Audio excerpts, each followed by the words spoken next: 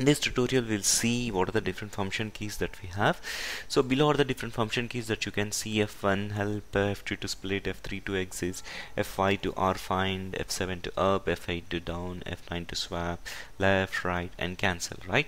So first let me open this data set and see. In order to check the columns, COLNS columns you will be seeing, and if I wanted to go down after the 16th record, I want to see other extra record what we have. So here it clearly mentions F7 is up, F8 is down, so press F8 so that it will go down. And if you want to come up, press F7. So this F7 is already there, press F7 and again press F7 to come up, right?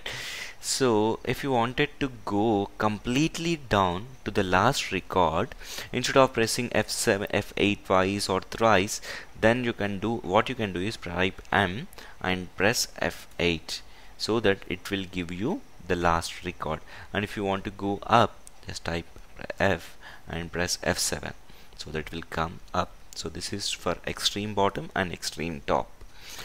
And in the same way, you can see another is left and right.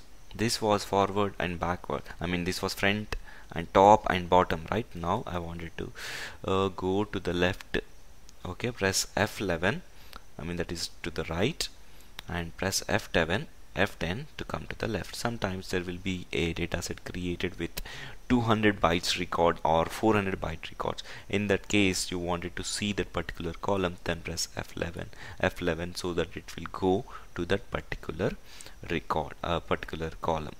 Okay, so this is how we use F10, F11, F7, F8 and F3 normally to exit, right? And F2 to split the screen, so it will split the screen. So this was the first screen and this is the second screen, and if you want to come back, then again type F2 here so that it will come back here. So this will split the screens. Press F3, press F3 and press F3 and press F3 to get back to the screen. Okay, so these are the different function keys that you can practice. Thank you so much for watching these tutorials of basics of ISPF primary option. If you like this video, please do subscribe to my YouTube channel for more and more updates, and if you have any comments or suggestions, please feel free to do that.